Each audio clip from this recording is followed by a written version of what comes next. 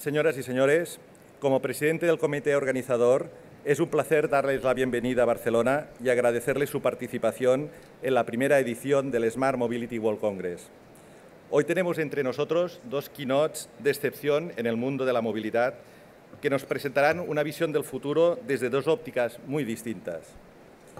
Por un lado, un proyecto rupturista impulsado por la empresa Hyperloop que persigue implantar un nuevo modo de transporte consiguiendo desplazamientos de personas a más de 1000 km por hora mediante un cambio radical respecto a los sistemas actuales de transporte.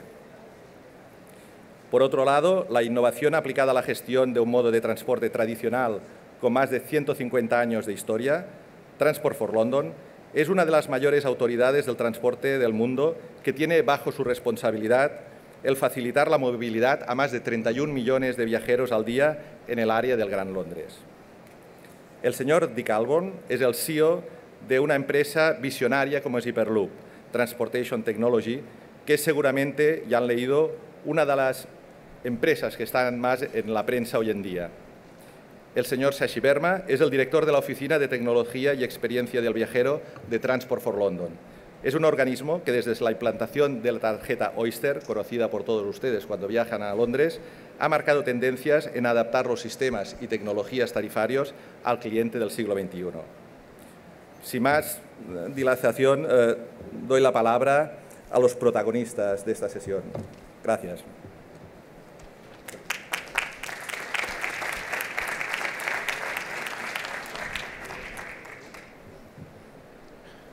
All right, good morning. So my name is Dirk Ahlborn. I'm the CEO and founder of Hyperloop Transportation Technologies. And we say that we transform transportation at the speed of sound. This doesn't work. There you go. All right. So what is Hyperloop? Who here actually knows what Hyperloop really is? I'll test you guys later. So for everybody else, we have a little video that gives a little bit an introduction. So enjoy. I have a name for it, which is called the Hyperloop. Imagine a capsule filled with people, right? You put this capsule inside the tube.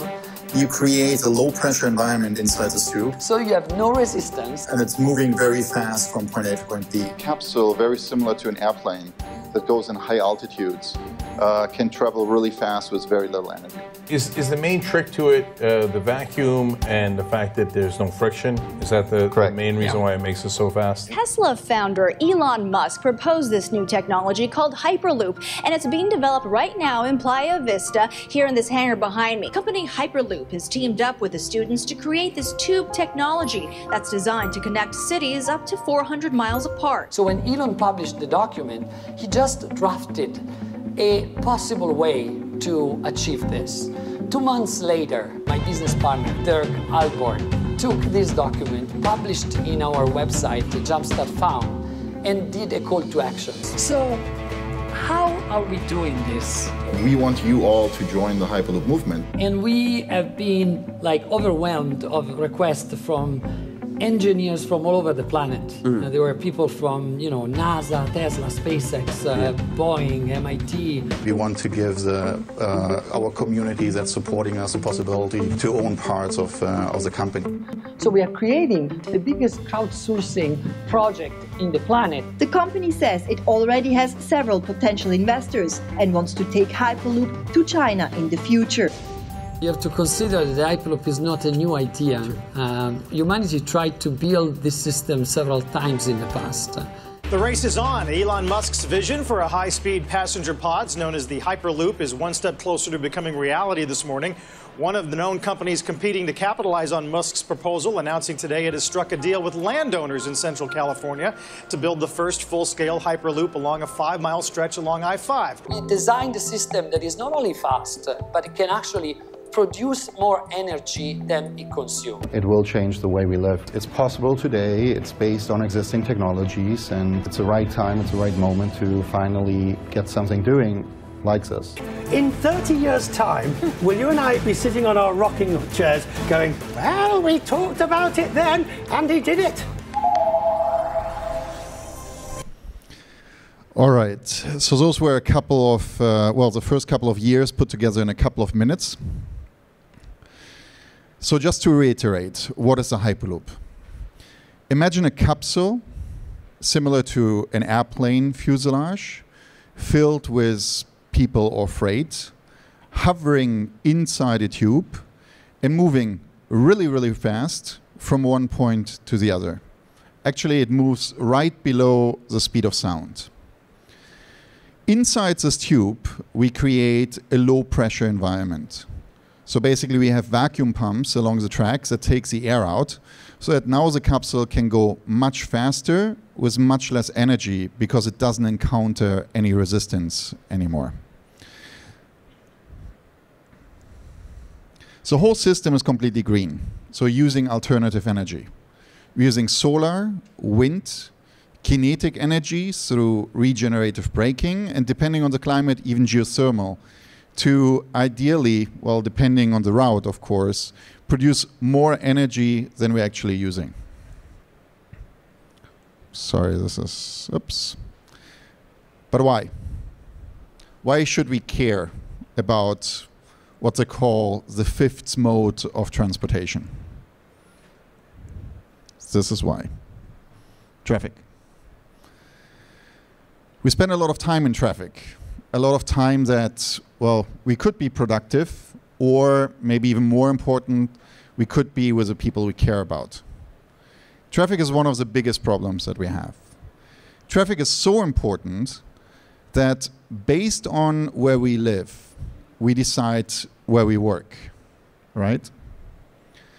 Actually, where I come from, in Los Angeles, based on where you live, there you go, well, you decide who you date. Because if she lives on the other side of the city, it's not going to work out. And then we have this, Beijing on a sunny day. On a bad day, you can't even see your hand in front of your face. So most people think that this is an issue that you have in China or in India, but in real, even here in Europe, you're losing on average 15 months of your life thanks to pollution.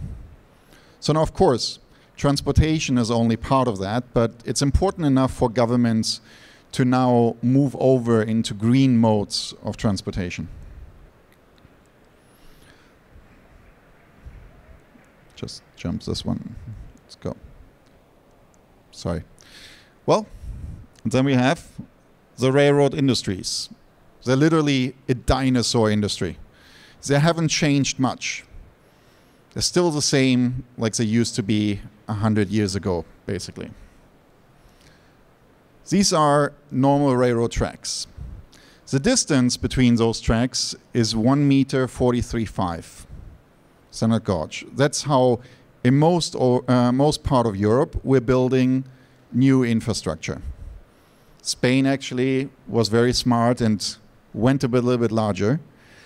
But this is where most parts in the world, they build it this way. Anybody here know why?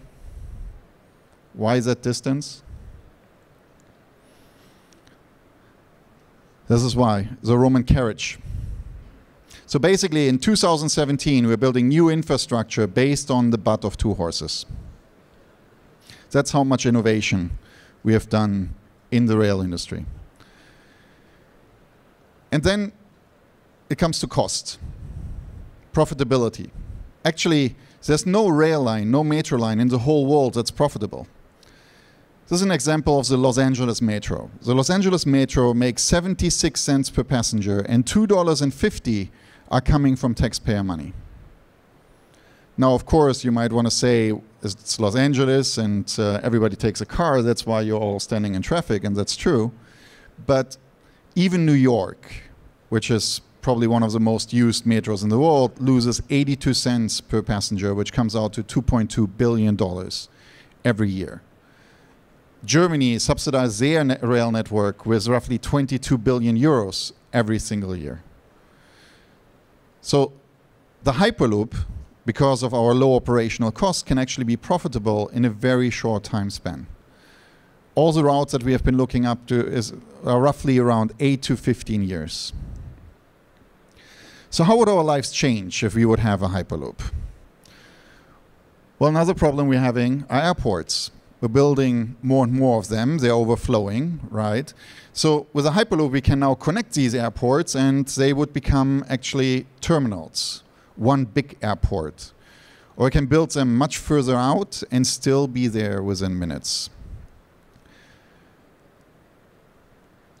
When we talk about freight, we can have goods coming from China into Europe within hours rather than within weeks, literally enabling an on-demand economy. But most people get excited about living in one place and working in another. You can live in a satellite city, 150, 200 kilometers outside of the city, buy a much cheaper house, and still be within minutes in the city center and enjoy all the amenities that you have here.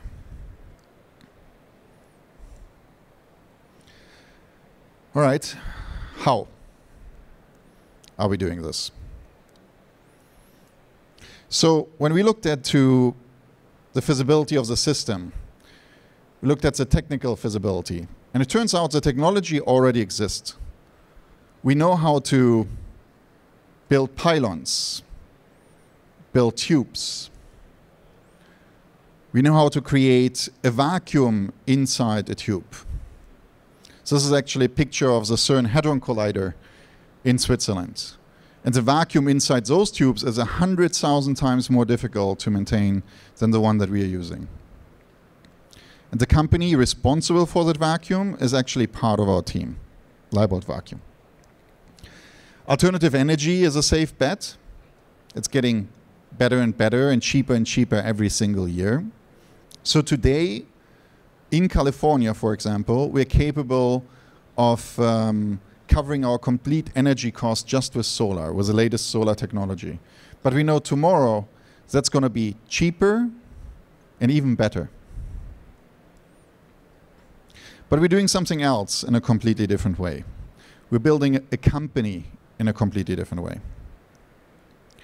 So normally when you talk about a train or a metro, this is where it's happening, behind closed doors. You hear they're planning something, maybe you hear how much it's going to cost, but that's it. You can't really participate. We do something that we call crowdstorming. And with crowdstorming, what we really do is we question everything. So you see, we have one big advantage. There is no Hyperloop. There are no regulations. We have to create a completely new. We don't have legacy issues. So we can question everything. Things like, do we need a ticket? And not only do we need a paper ticket, but is a ticket the right way to monetize? Because if I can find a way to make more money the more the passenger rides, then a ticket becomes negative. Then I use a ticket only to regulate demand. Think about transportation as a marketing, and I actually monetize on the time the passenger spends inside the vehicle. Or if I look at our business plan and I see that we're spending billions of dollars for pylons, I can just ask the question, here, I give you 200 pylons, they're yours. What are you going to do with them? And it's only asking that question that really gets you amazing ideas. Some are crazy, some are amazing, but it really brings them forward. From things like, let's make them into beehives to let's use them as vertical gardens or electric car charging stations. And it's exactly that. It's just questioning everything. I think that everybody here who takes a train, takes a bus, takes a taxi, knows that you can do those things better. We can have a better passenger experience while the transportation company actually generates income rather than using taxpayer money. Part of that are our virtual windows. You see, we have a problem inside the Hyperloop. We don't have windows because we're inside a tube. So we're developing a technology that uses normal screens, and we're using head tracking to simulate a window. So when you're looking, when you're moving your head, it sees where you're looking, and it shows you with a parallax, in a parallax way, how it might look outside. So now, Imagine going through Jurassic World, Terminator Land, Game of Thrones. For you, it's an experience, but for the transportation company, it's actually a way of generating income. So we're working with several entertainment companies on the content here already. All right, why? Why are we working like this? Well, turns out the idea of the Hyperloop is actually not new. It has been around for quite some time. Most people think of Elon Musk, but the idea has been around much, much longer, for hundreds of years. One of the first attempts was in New York, for example, already in 1870. And they built a station and built a track for traveling inside a tube. They wanted to connect New York to San Francisco. And in case you wonder, they didn't make it. But they tried. The first patent for a train inside a vacuum was as early as 1904. And there have been many, many others afterwards. So when we looked at why these didn't succeed, we realized that they were always depending on one company, on one government. So we realized we had to do something a little bit different. We had to do more than just build a company. We had to build a movement. And that's exactly what it is today. We have almost 900 people all around the world, most of them working in exchange for stock options. We have a community of over 60,000 people that crowdstorm with us, and over 40 companies that are bringing their technologies and their knowledge in the same way in exchange for participation in the company into this project. You hear about the Hyperloop now everywhere. There are several companies, several universities. It's exactly that. It's a movement. We have offices in Los Angeles, in Barcelona, so right here, we're actually home, in Bratislava, in Toulouse, where we're opening up our R&D center, and in Abu Dhabi.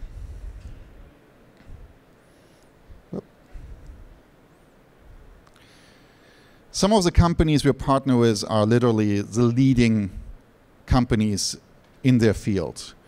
From Atkins, construction engineering, which is one of the leading construction engineering firms responsible for the metro in Dubai, to Cabures, a Spanish manufacturer working for Airbus and Boeing and doing the capsule fuselages, to Leibold, the inventor of the vacuum pump, and many, many more.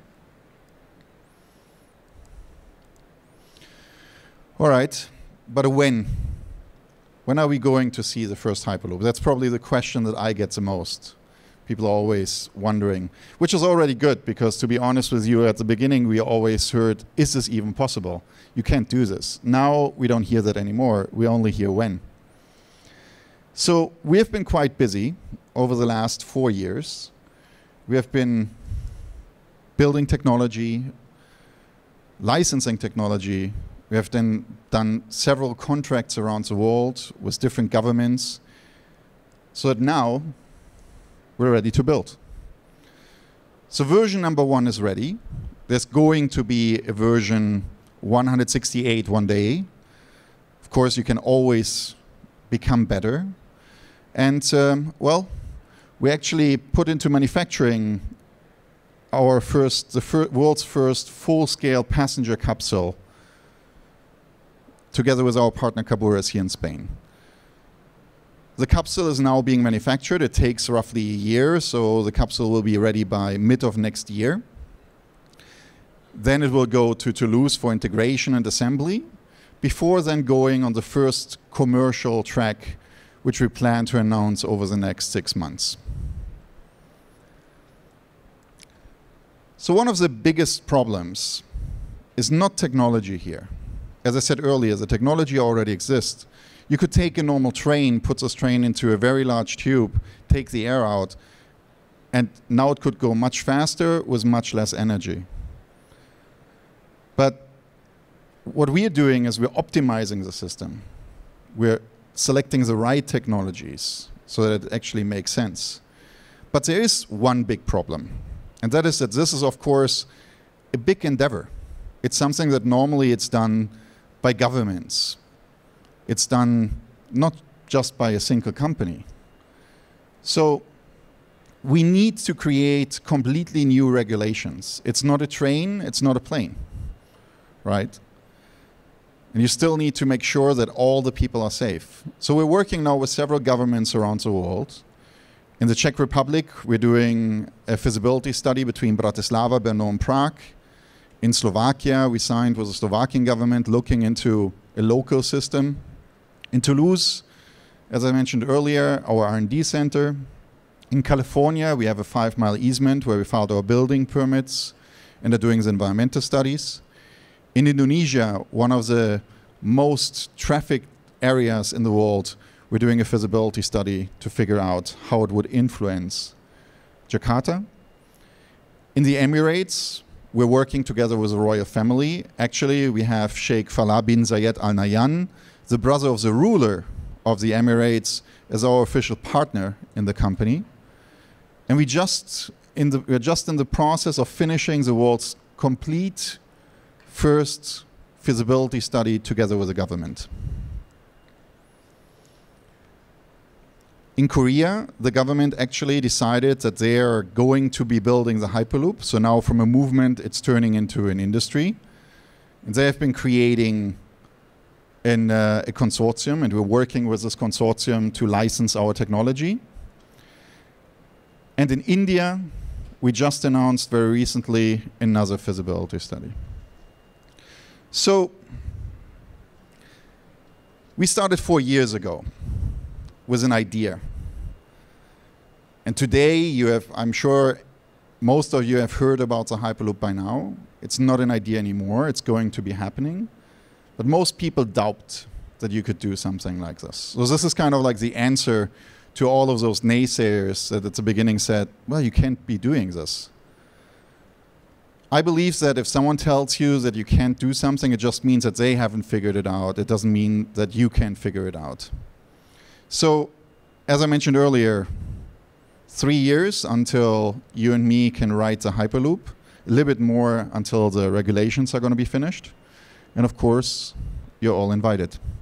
Thank you.